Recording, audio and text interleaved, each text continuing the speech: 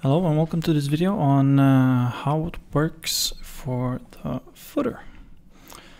We're going to use Ghana as an example today, and what we're just going to do is open the side port, go to Ghana. As you can see, also have all the side accredited ones in the list, and this also features for all the side accredited features.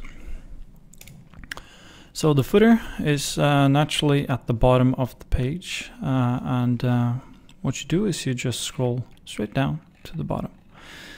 You will probably not see two empty fields, but if you do, this is how they look. You may have some blocks on the side, and I'm going to talk a little bit about them at the end of the video. So what you have to do here is in comparison to earlier where there were blocks in these two fields, they are now open text fields, and you can enter the text you want and drag in the content you want. I recommend you have, for the first one, you have the address to the mission, and if you have visa sections and other extended information, you will add this to the center column. In that sense, you will have all the address, phone, and email to the mission at the first one, and then the visa or other section, VFS, or others in the center column. The last column should always just be the follow us on social media, and if you use it, the newsletter subscription field. So, as usual, I use this notepad feature, but you can also just copy it from other places. And first of all, I'm going to show you, see if I can manage to present one minor error message that we have, and that is if you post information in two fields from another location and then paste them into one field, as I've done right now. When you click outside of this image frame, you will see that it will just be a thin slice of text. To fix this error, just mark all your text and delete it, and go into the wonder child called Notepad and copy and all the information needed there and paste it again.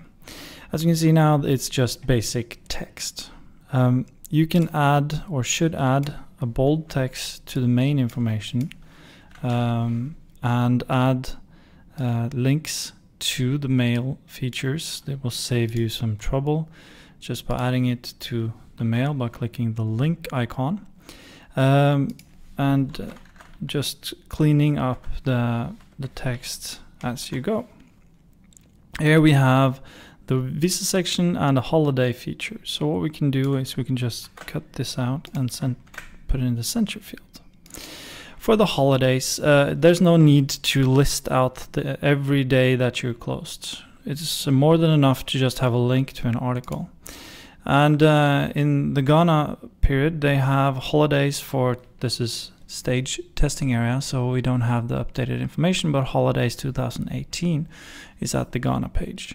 So what you can do now is just drag that information in, delete the old text, and you have a link to the article. You can also do this for other articles. If you have a special visa project or VFS information you need to inform about, you can just drag it in. For example, consulate, just drag it in, and it will name itself the name of the article. Now, this is all you have to do to add information to the footer field. But we would like to clean up the other parts, so we can just remove all the other blocks. So it will be the way it's supposed to be. And that's how we edit and add content to the footer field. I hope you learned something with this.